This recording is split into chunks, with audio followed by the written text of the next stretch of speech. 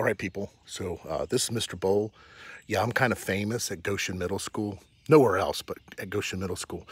Yeah, I'm trying to hide out from the corona here. Yeah, so I'm just going to give you a quick little tour of all the critters. I know a lot of you are worried about them, so we'll see how fast I can do this. First off, there's our rabbit. Totally useless animal. In here, this is my first batch of chickens.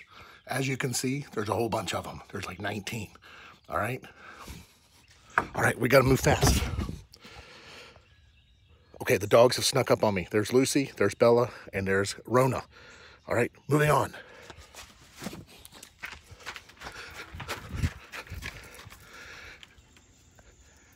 Down here are the fish from my classroom.